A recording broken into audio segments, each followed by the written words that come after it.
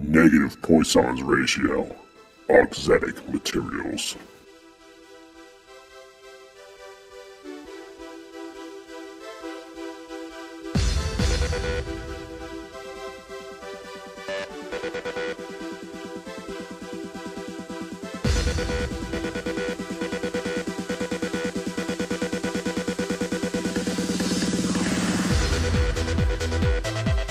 We have all heard of Poisson's ratio before in our classes and have used it in various equations through our academics. Each time we have done this, Poisson's ratio has been a positive number provided by a professor, book, or data sheet. Is there such thing as a negative or zero Poisson's ratio, and how would that work? Let's give everyone a quick refresher. Poisson's ratio is the ratio of the proportional decrease in a lateral measurement to the proportional increase in length in a sample of material that is elastically stretched. As you can see on the left picture, when the specimen is pulled, it increases in length but decreases in width. Now on the right is an example of a material with negative Poisson's ratio.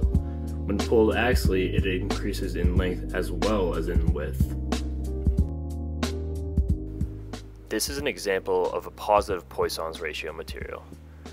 As you can see, when the material is pulled axially, the hexagons flatten down and the sheet's lateral dimension is decreased.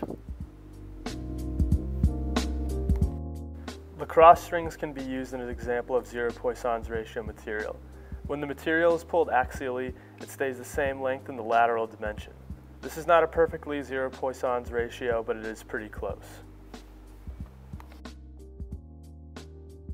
Here is what you have all been waiting for. This is a material that has a negative Poisson's ratio. When the material is pulled axially, it increases in its lateral dimension. Let's watch that again. If you look at the professionally filmed video against the extremely expensive backdrop, you can see the bow ties form into rectangles, expanding the material in both directions. Typical negative Poisson's ratio materials can be created out of low-density foams and rubbers, just by manipulating the geometry in which they are formed. They are especially applicable when creating pads and shock absorbers because they can form into dome shapes, unlike other materials. As you can see in the picture on the right, it conforms to the knee rather than bowing outwards. Negative Poisson's ratio materials become more dense upon impact, which allows them to resist further deformation, making them useful for armor applications. These materials are currently used in shoes. While running, a person experiences a lot of stress in the knee and ankle joints. To combat this, shock-absorbing materials are used in the sole of the shoe. This new style of Nike shoes utilizes negative Poisson's ratio materials to allow the shoe to expand with the foot as it impacts the ground, resulting in improved comfort for the runner. Here's a little history. Negative Poisson's ratio materials were discovered by a German physicist named Voldemar Voigt in the late 1800s. He published a paper in 1893 on iron pyrite, also known as fool's gold, which has a Poisson's ratio of negative 0.14. However, at that time, no one could explain this phenomena and no one knew what to do with these materials, so the work went unnoticed for almost a century. Research resumed in the 1980s and resulted in some nice shoes. Negative Poisson's ratio materials can be created by cutting material into certain shapes. There are a variety of shapes that can create this effect, such as bow ties or odd triangular patterns.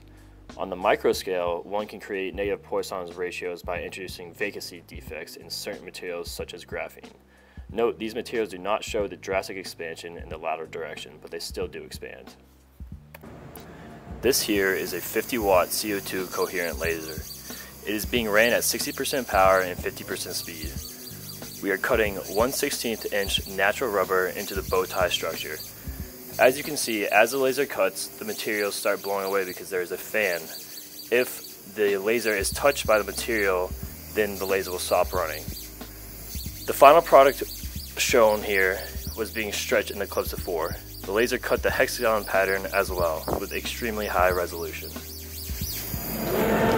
That's it, that's all folks.